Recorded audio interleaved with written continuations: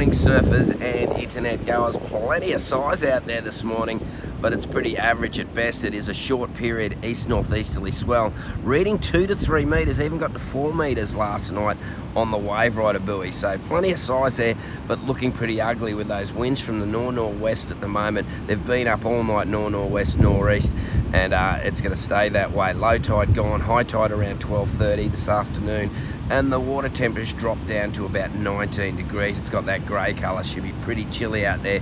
Don't forget your wetsuit. Now look, the northern beaches are going to have the best way. Spits out the surface will have a bit of cleanliness to it, so maybe try there. Tweed Coast Back Beach is another one there. There's a couple there, but it is pretty wild, rugged and ugly. Go and enjoy. Dangerous swimming conditions, eh? I'll catch you in the waves.